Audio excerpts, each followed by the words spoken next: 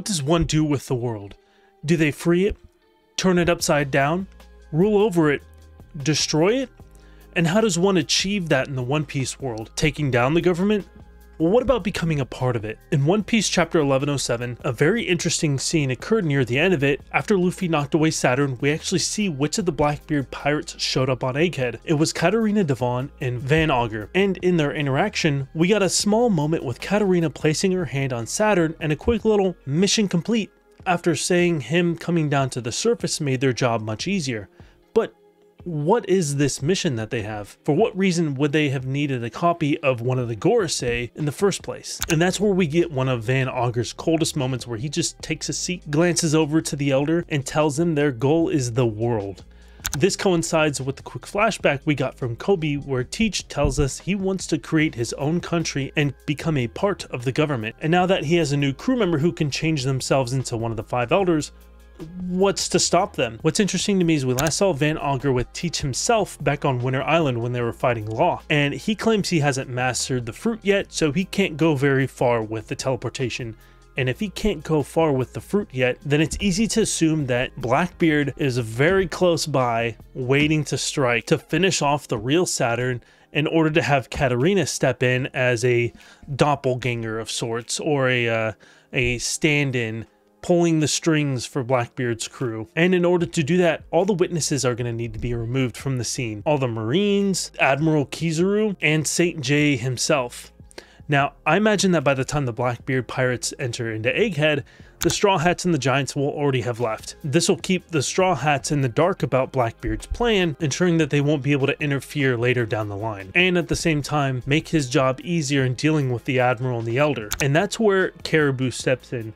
This swamp-ass motherfucker. He has been in both Fishman Island and in Wano, in a position to learn both about Shirahoshi being the ancient weapon Poseidon, as well as the ancient weapon Pluton being submerged in old Wano. Now that he's introduced himself to, members of the crew, he's able to get an in with Blackbeard, essentially set Blackbeard up to acquire the 2 ancient weapons. Because if Blackbeard learns about the whereabouts of these weapons, who's really to stop him?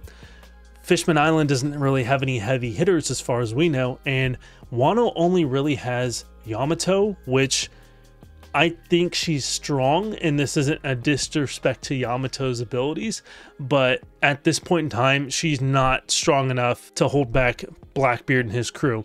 And I don't think the Scabbards are doing a whole lot either, if I'm gonna be honest with you guys. I really don't think the Scabbards are gonna be doing much against the Titanic captains. Taking Shirahoshi from Fishman Island is just going to be a matter of sailing over there and basically grabbing her. And the only thing preventing Blackbeard from beating Pluton is the borders of Wano, which he can now just destroy with this Quake fruit. With all those things in mind, now in previous videos I've talked about how I believe certain events will take place for the end of the series. Taking into account Oda's message about the One Piece being found, marking the end of the story, my line of thinking has been Shanks and his crew arrived to Laugh Tale because Shanks already knows where the last island is. Even though he wasn't on the island himself, he was with Roger and the rest of the crew when they mapped it out. Then Blackbeard and his crew get to Laugh Tale and defeat the red-haired pirates. Now you might think, how's Blackbeard gonna get there? He would have recovered Law's poneglyphs when he defeated him on Winter Island, more than likely. I'm pretty sure that he would have recovered the poneglyph rubbings. Those including Wano's, Zoe's, and arguably Big Mom's, since he had been with the Straw Hats before and after Whole Cake Island. And he will more than likely find the man marked by flames in order to get the 4th. Next, the Straw Hats arrive at Laugh Tale and defeat Blackbeard, with Luffy then being crowned as the next King of the Pirates. Then as the King of the Pirates turns to the world government to finally take down Im and the Gorosei in the final war, as a symbolic King of the Pirates versus King of the World situation, and with the destruction of the Grand Line, creating the One Piece where all the oceans are connected. I'll credit Ohara and the Japanese YouTuber who he got that theory off of, but regardless. However, that line of thinking may be changing a little bit for me.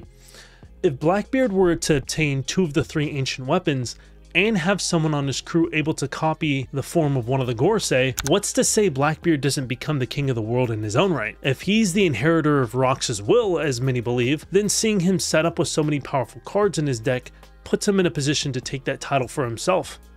Then that would work more into Oda's message about the One Piece being found, marking the end of the series, and would also make him truly fitting to be the end of series villain over the current king of the world, Eam. And this is where everything begins to fall in place for Blackbeard. We currently left Caribou trying to talk his way into going along with Van Augur and Katarina Devon, and if he does, we can bet that the next time Blackbeard shows up will be him taking one of the ancient weapons.